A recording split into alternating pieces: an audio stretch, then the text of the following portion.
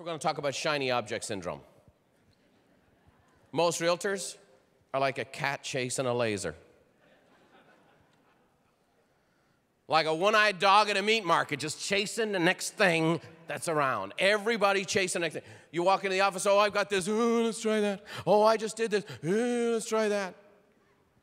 And then what happens is most people are working from home now. 84% of agents are working from home, and you're getting pounded. You need this, you need this, you need this. You need this next shiny object. Why? Because I don't have enough value in myself, so maybe if I have this shiny object, I'll be more valuable. That's what it all comes down to. So we chase the shiny objects. Here's the next symptoms of the trap. Spending time and money and not analyzing the results. The reason some of these guys have been able to get away with this stuff is that nobody's asking the questions. I'm telling you, there were 28,000 realtors at the National Association of Realtors convention in San Diego last November.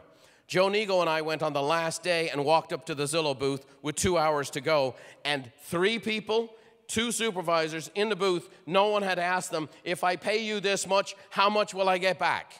Nobody had asked them.